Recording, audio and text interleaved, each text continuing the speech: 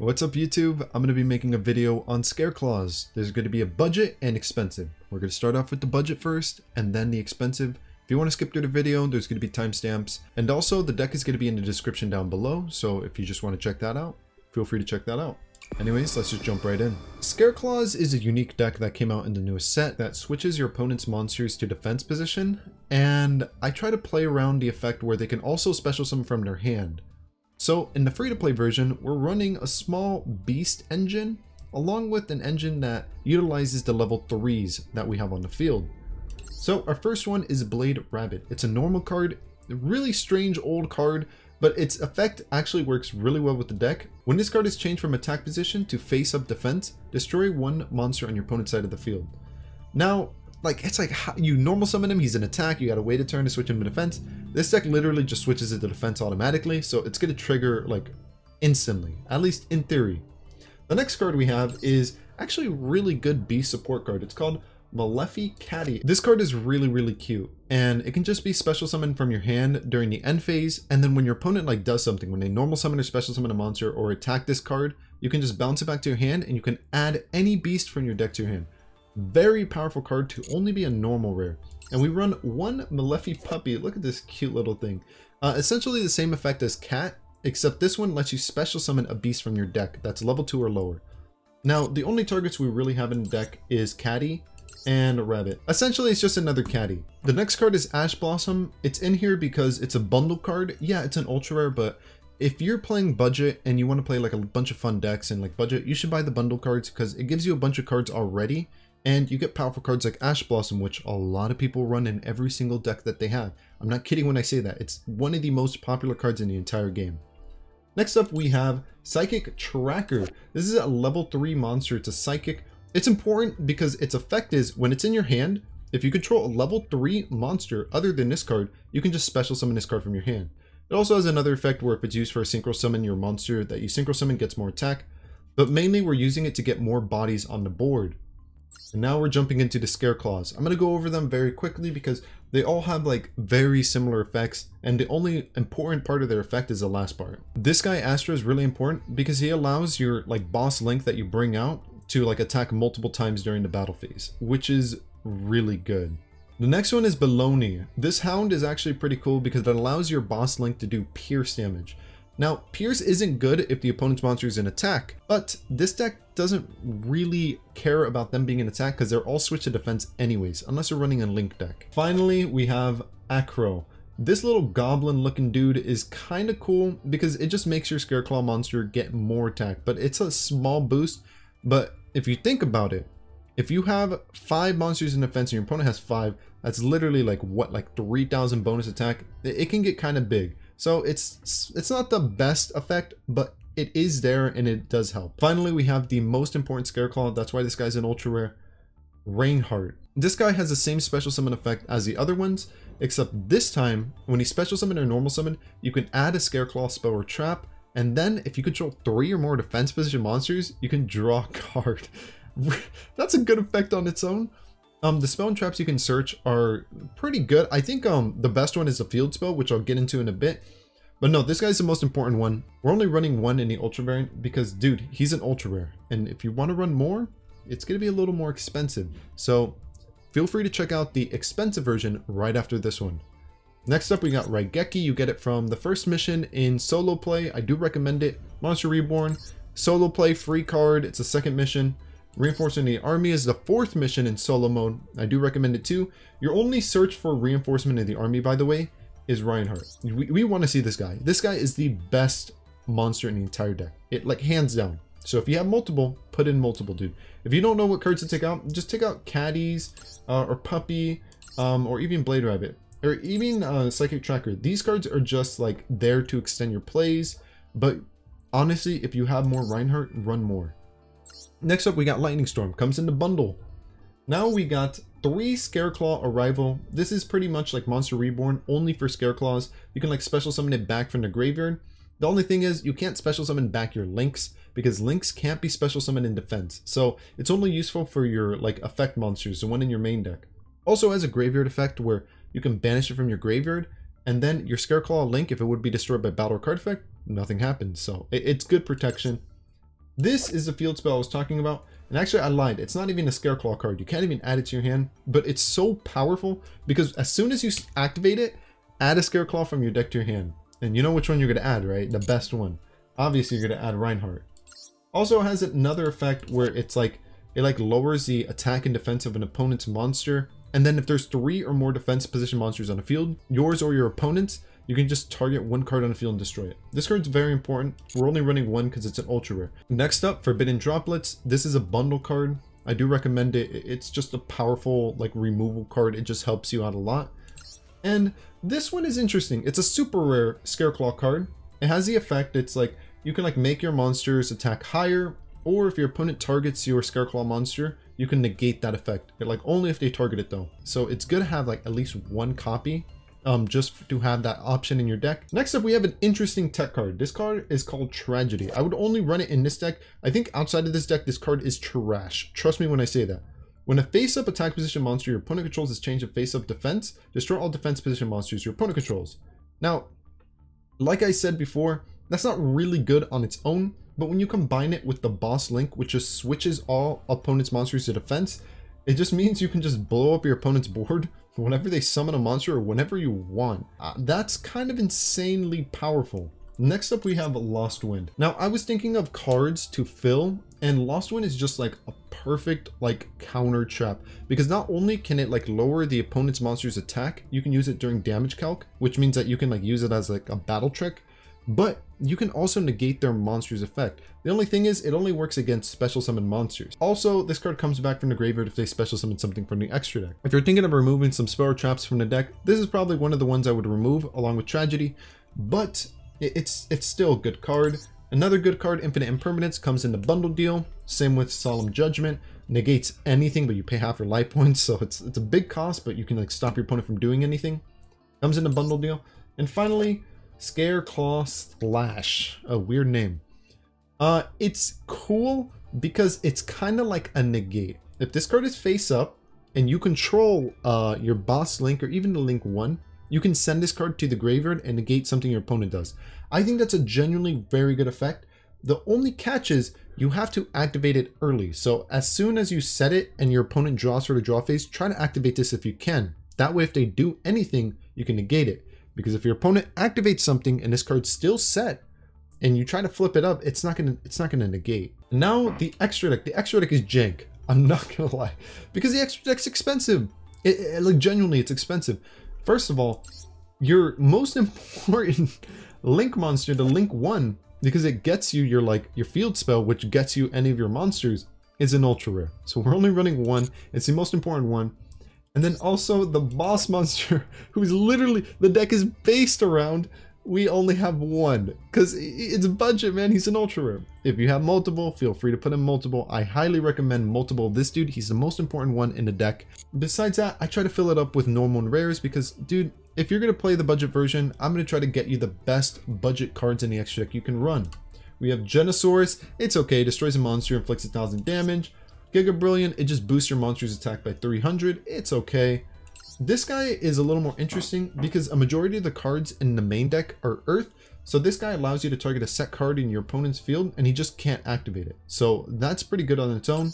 Fortune Tune is like pretty much invincible. It like can't be targeted or destroyed by battle or card effect. You like detach one. Also during your standby phase, you gain like 500 life points.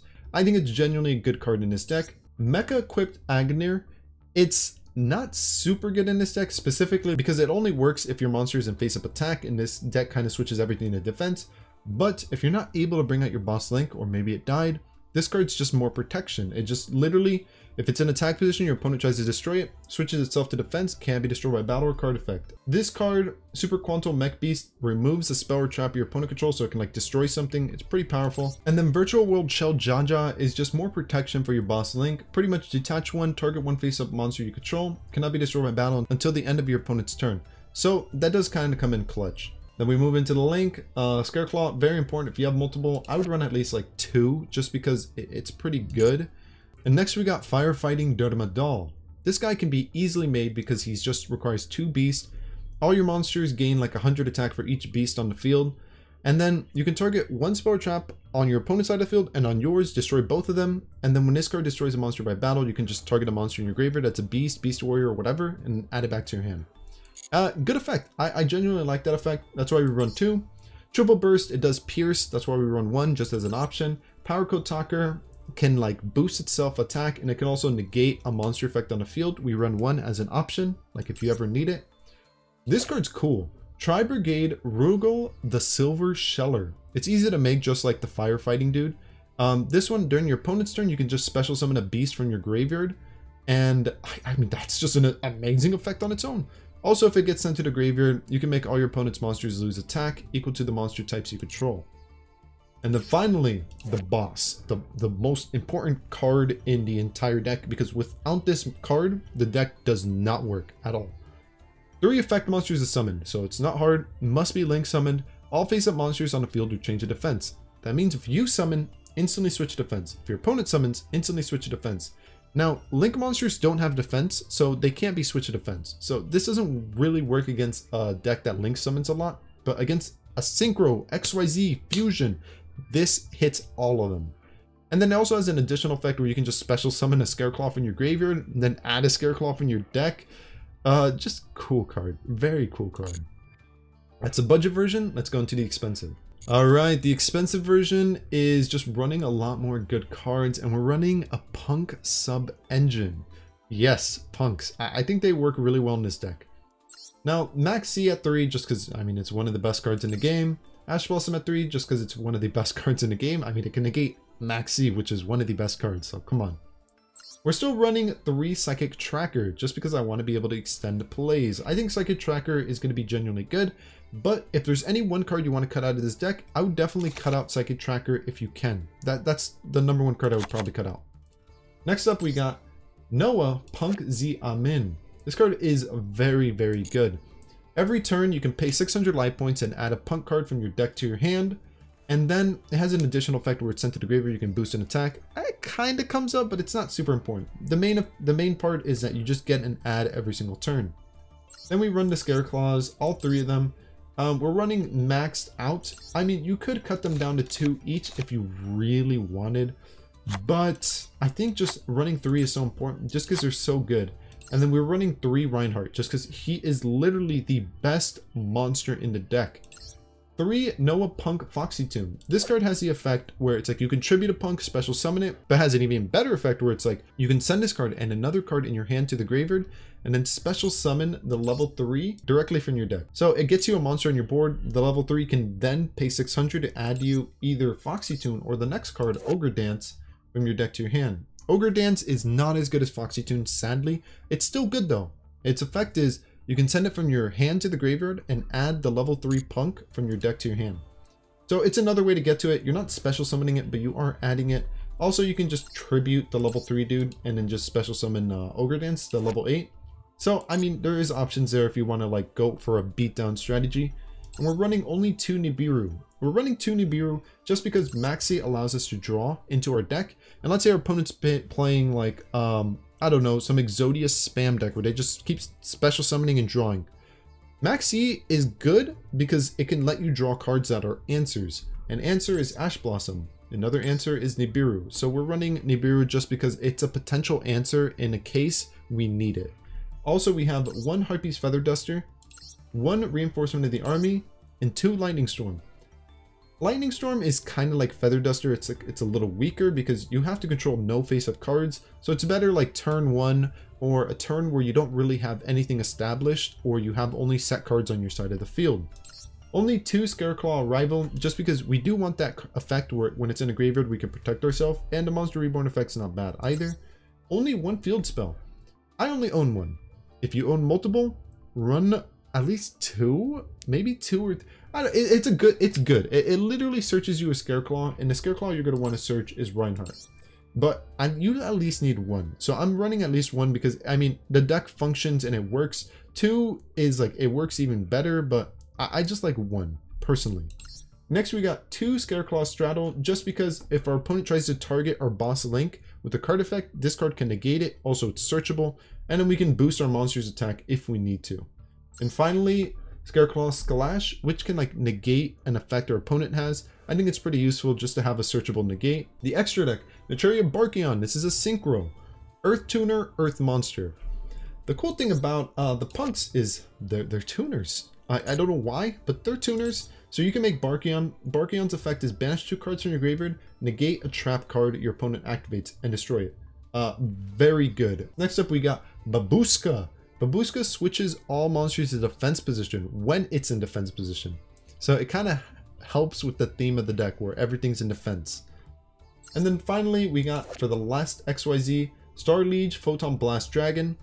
It has an interesting photon effect, but the real reason we run it is for this effect. While this XYZ monster is on the field, your opponent cannot target monsters you control with 2000 or more attack with card effects. Also, they cannot be destroyed by opponent's card effects. AKA, you make this rank 4 while you have your boss link. Your boss link's not going to be able to be targeted by card effects. So, I mean, you're going to be kind of being chilling. Next up, we got 2 of the link 1. Just because, I mean, it's really important. If it gets Ash Blossomed, it gets Infinite Impermanence. If its effect gets like negated in any way, you have a backup copy so you can easily search out your field spell. We have Azusa, the Earth Charmer. We run a bunch of Earth in this deck. Like the majority of the deck is Earth. And this card just like literally lets you grab an Earth from your opponent's graveyard, which might not always come up, but it's an option and it's good to have options in your extra deck. Next up, we got Tri-Brigade Ferret Aberan Blossom. This card lets you special summon a beast from your hand, and then if it's sent to the graveyard, you can draw 1 card and then place 1 card from your hand in the bottom of the deck. It's there as another option if you need to extend your plays, if you need to go into something like really quick, this allows you to extend your plays. We have Derek the Dark Charmer, just because we do run darks in this deck. The best monster in the entire deck is Reichheart, and he's a dark. This card is important because dark cards are very prevalent in Yu-Gi-Oh! Some of the top decks are darks, and if you are familiar with Destiny Hero Phoenix Enforcer, which is a dark also and a very powerful hero card, this card can kind of just steal that card from your opponent's graveyard and take control of it. So I think this is a very good card to have in the deck as an option. Another good card is Nightmare Unicorn. This is just removal. Discard a card, shuffle 1 card on the field into the deck. I mean, removal, powerful, easy to access. It's in your extra deck. Whenever you need that as an option, you can just go into it. Tri-Brigade Rugal the Silver Sheller is also an option. It special summons a monster from your graveyard. We only run 2 of the boss link, just because I feel like if one of them dies, you're going to make your second one and you're winning the game by then. You're either winning or losing, and hopefully you're winning with this list. Next up, we got Borreload Dragon boss link. Steals your opponent's monsters, can lower attack and defense. Very good. Ball Sword Dragon, OTK Machine. It can attack twice, essentially. Very good card. You just go for game. Another OTK Machine card is Access Code Talker. This card is you can banish links from your graveyard, destroy cards your opponent controls. Also, it like gains attack, and then your opponent cannot activate cards in response to its effects. It's good. It's a good effect. But that's it for the deck list. I'll be posting some gameplay next time, but as for now, I hope you enjoyed, maybe you learned something new, and I hope you had fun. I'll catch you next time. My name's KushiKush, and thanks for watching. See ya. Hey, if you enjoyed this video, feel free to subscribe. You can check out all the new content I'm going to be making, but besides that, hope you have a great day. See ya.